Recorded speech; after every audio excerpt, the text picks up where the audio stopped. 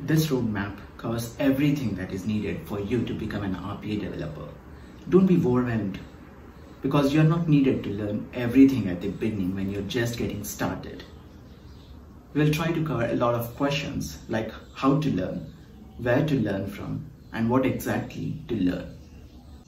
So you want to be an RPA developer? Here I am. Well, it's completely doable. Yes, you can do it. I can show you how you can get it, what you have to read, and how exactly you have to learn. If that sounds interesting to you, follow along. Before even you start learning, it's important to set a timetable. It can be for 2 months, 4 months, 6, or even a year. But it's important to track everything, your progress, and hold yourself accountable and try to meet your deadline. If you're able to dig in and commit 20 to 25 hours per week, it's awesome. But what if you have only few hours left in your day to invest in RPA development? That's absolutely fine too. Spending at least an hour can get you close to your skills that are needed for you to become an RPA developer.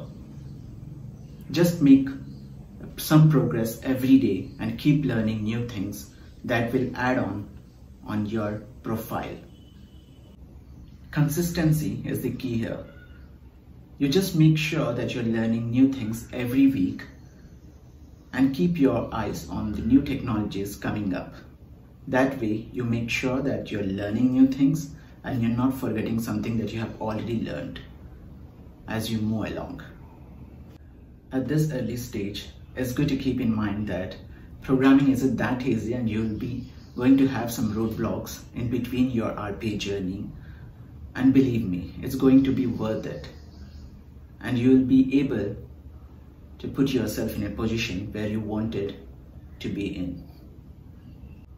So what are the different levels through which an RPA developer passes through?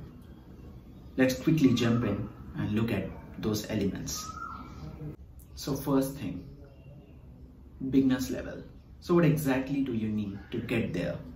You should be able to understand the basics of .NET, and better if you can do the UiPath Level 1 certification and try out some web automation, desktop automation, and email automation kind of processes. Intermediate level. At this level, people will expect you to have knowledge of orchestrator, RE framework implementation. Then they will expect you to have some debugging and troubleshooting skills and few other automations like SAP, automating some processes which uses SAP, and then some database integrations. Advanced level. At this level, people will expect you to be in a position to design a solution for an automation process, and you should be capable of building custom activities wherever needed. And then you should have a minimum knowledge of licensing, the UiPath product licensing. And then they will expect you to have knowledge on API automation and mainframes automation. The final level, the pro level. Here, you should be good with insights and dashboards and have a good knowledge of AI fabric and computer vision.